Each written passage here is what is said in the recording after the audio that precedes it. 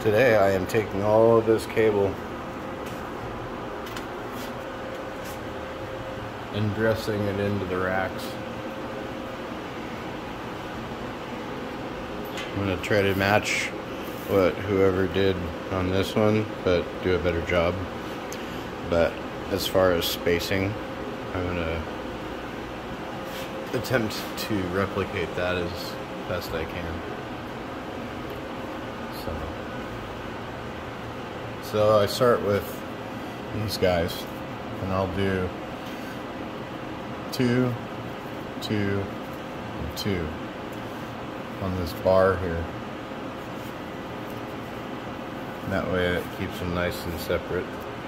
Then I do another one about here, and another one about here, but that's before I join it with this other vein.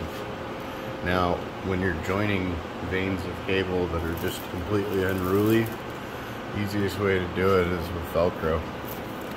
You take your Velcro, keep it nice and loose, and you can slide it up the vein, and it gathers everything together for you, and you can band it. And then when you have it up high enough, and you have this one ready to go, you can band them together. But it just works your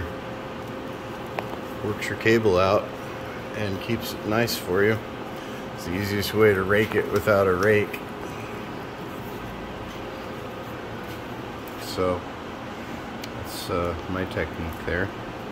I learned that from Kenny Baker at Extreme Communications. Keep it loose. Allow the cable to be able to move around, and then come back and band it together later. So, thanks, Kenny.